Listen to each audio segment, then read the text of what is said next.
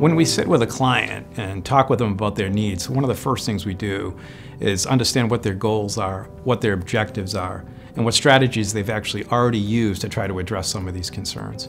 And once we do that, we can actually build a specialized project or specialized content for them to help fulfill or meet some of those gaps that they have in their challenges. And we'll do that with our experts, our subject matter experts. We'll bring together the skills that are needed to address those concerns and those challenges that they're facing.